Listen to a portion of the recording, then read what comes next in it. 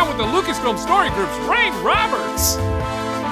Lucasfilm gets taken over by puppies and much, much more. Now, from the Lucasfilm headquarters, it's the Star Wars Show. Hello, I'm Peter Townley, hosting solo this week because Andy Gutierrez is on vacation. Nope, I'm here. Oh, whoa! How are we doing this? Internet magic. I thought you were on vacation. Star Wars never takes a vacation, and neither do I. Let's go to the news. This is freaking me out, Andy. It'll be fine. I can put my hand through you. Don't do that. It's okay. I'm gonna start doing the news now. All right, yeah, sure.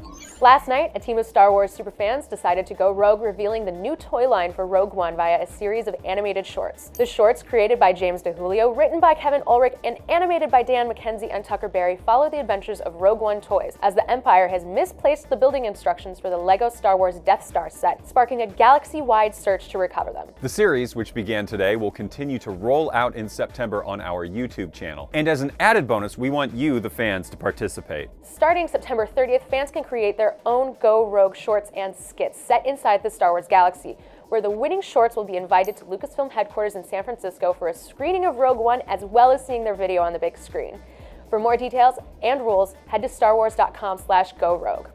While we're on the subject of Rogue One, Star Wars Galaxy of Heroes will also be getting Rogue One content this month. Take, for example, the Scarif Rebel Pathfinder, which will be available as a daily login reward beginning tomorrow. All you have to do is log in tomorrow, September 1st, and every day through September 30th. Additionally, more Rogue content will be coming to Galaxy of Heroes from now until the film's release in December, so stay tuned. In other news, I guess we lost Andy for a second, so I'll do this one too. We here at the Star Wars Show are also going to reveal a brand new character from Rogue One, an Imperial astromech droid by the name of C2B5. Now, as you may know, the Galactic Empire relies on astromech droids to maintain its machinery, but unlike the Rebel Alliance, Imperial technicians do not grant their droids independence and subject them to frequent memory wipes to keep them subservient. Where does C2B5 fall into all this? Well, you'll have to find out this December when Rogue One is released. This week also saw the release of the complete second season of Star Wars Rebels. The disc comes packed with bonuses like the Blu-ray exclusive From Apprentice to Adversary Vader vs. Ahsoka, where Dave Filoni talks in depth about the climactic season finale. Also included is Connecting the Galaxy, a look at all of the hidden references and Easter eggs to Star Wars in the show. Oh, and also Season 2 of Rebels Recon, hosted by Andy. I'm back. What'd I miss? It's just me doing the rest of the news. Oh, Guess I'll have to watch the episode to find out what I missed. Should I close? Please. For more breaking news from around the galaxy, be sure to check out starwars.com. This is still freaking me out. We'll be right back. Hey guys, we are out here at one of Lucasfilm's newer but much loved employee events, affectionately known as Puppy Day, where local shelters bring dogs to come and be a form of therapy for people, get them away from their desks for a little while, and hopefully find these dogs a forever home. Karen, can you tell me a little bit about how this began? My husband and I started Orphan Dog in 2004 because it was a problem that we could solve that was in our own backyard. The dogs get a lot out of this. They get out for the day, they get to play, they get to meet a ton of people. They have an excellent time. We just found him, but we're never giving him Never up. giving him back. Burger likes grass. Yeah. Not so good at walking. He hasn't completed his training. No. He's still a Padawan. So if anybody watching this wants to adopt one of these dogs, how can they go about doing that? Go to orphandog.org or simply orphan.dog. We have an event every Saturday where we're out adopting dogs. So as you can see, Puppy Day is the absolute best day here at Lucasfilm. It's a hit with the people, it's a hit with the dogs, and they love the Star Wars toys, and quite frankly, I'm wasting my time here. There's puppies to pet. Hi, I'm Anthony Daniels, and you are watching The Star Wars Show.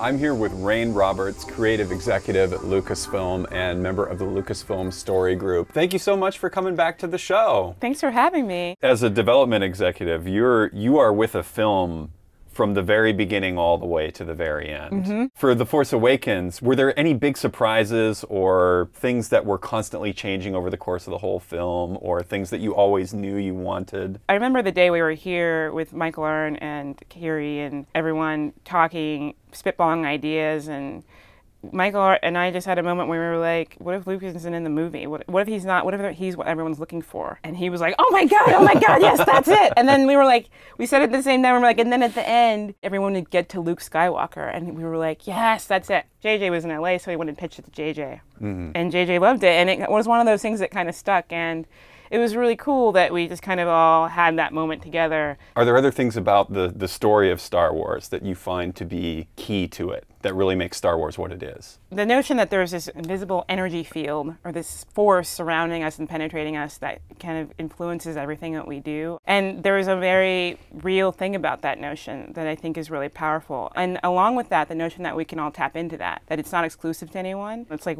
who am I? What do I do with this? And how do I relate to other people now?